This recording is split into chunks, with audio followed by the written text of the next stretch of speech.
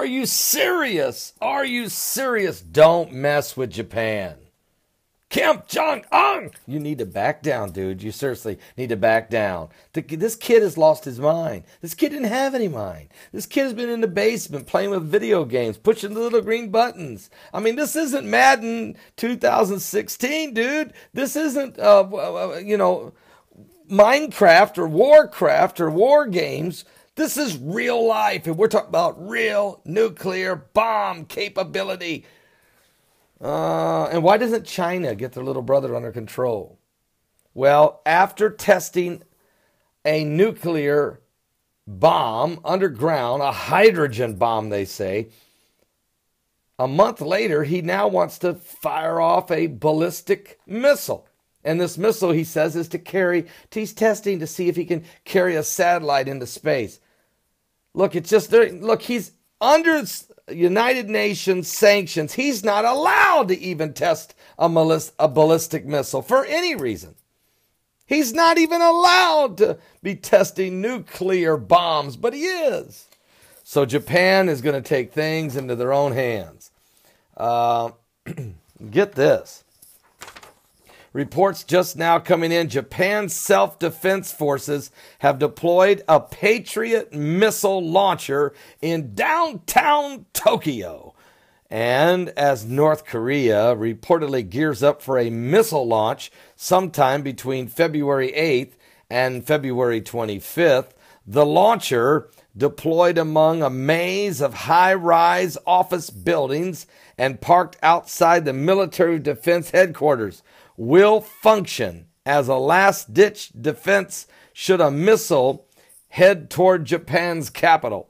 The announcement last week of suspicious activity at North Korea's Sunha satellite launching station prompted Japanese officials to move to the highest state of defense preparedness. And the two countries are only 300 miles apart, separated by the Sea of Japan. And North Korea has repeatedly threatened Japan over years now that they would hit them with military action. Folks, this is getting out of control. And where's the little blue hats? Where is the peacekeeping corps of the United Nations? Where is Ben Ki-moon? All he ever wants to do is wait till it's Holocaust Remembrance Day and then go on a tirade of how Israel, in his opinion, is the problem of the world, and that for 50 years they've been occupying what he calls Palestine. I mean, that's ridiculous. And you know who? Are you serious? And once he goes, he's about ready to get done with his career. The next Secretary General, they say, might be President Barack Obama. And we know his relationship with Israel is definitely frosty. It's as cold as ice. They're willing to sacrifice their love. And now we've got the Kim Jong-un threatening all the neighbors in the neighborhood. South Korea, Japan, even Guam. Are you saved? Are you seriously radically saved?